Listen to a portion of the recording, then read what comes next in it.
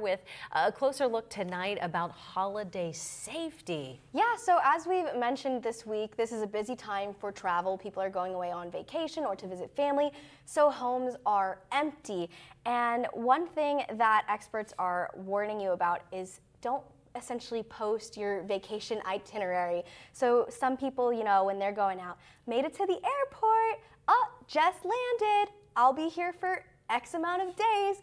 You really don't want to do that because thieves can find out that your home is empty by searching someone's name, scrolling through your posts, and essentially finding out where you are. And that's not the only thing you have to worry about. You have to worry about your trash as well, but let's stick with social media for now. Experts are saying, you want to post after vacations, especially that's the point of vacation. Get off your phone, relax, enjoy time with family. Maybe that is a little bit stressful, but try to post after. That way your home is safe. And speaking of, holiday gifts and whatnot, the trash. So experts are also saying that you want to be careful throwing away those big box items like TVs, video game consoles, anything that is Telling everyone you have it. Exactly. Utah sheriff said that he had a suspect tell him that he targeted a house as he was scoping out the area because he saw that they had expensive items in their trash can.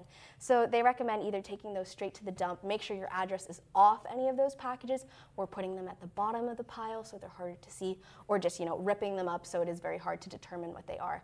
I know it's not something that we like to think about because we're trying to enjoy time with friends and family, but you don't want things to get ruined and have one more thing you need to worry about this time of year.